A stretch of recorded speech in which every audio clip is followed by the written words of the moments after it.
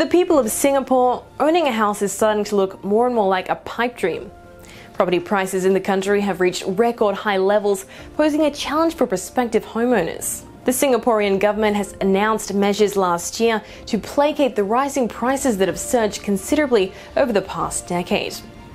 According to a report in Bloomberg, nearly 6 out of 10 of those polled said they see property becoming more unaffordable. The price spurts in the real estate sector were exacerbated by a shortage of supply due to construction setbacks during the pandemic. As a result, some of the hottest real estate markets are now facing a blow. Looking to Australia, inflation has been one of the major factors responsible for disrupting the property market, with the nation experiencing the highest ever inflation levels since 1990. The seesaw trend has been the result of several global and domestic factors, such as an increasingly strong demand, floods, and a tight labour market and capacity constraints as well.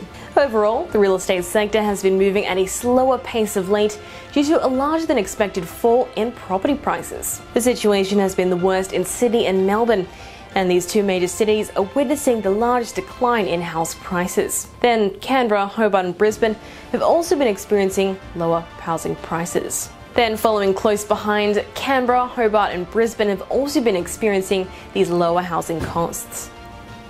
Meanwhile, Perth remains the cheapest capital city in the country to buy a house.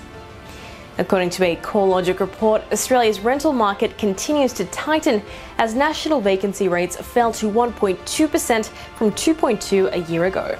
Rental prices have risen this year in all the country's major cities, with Canberra being the most expensive place to rent. In contrast, Melbourne is the cheapest rental market, with an average rent fee of around $480 a week. So what's your take on the current situation? Let us know in the comments and hit that bell icon. I'm Holly Shields reporting for Kalkine Media.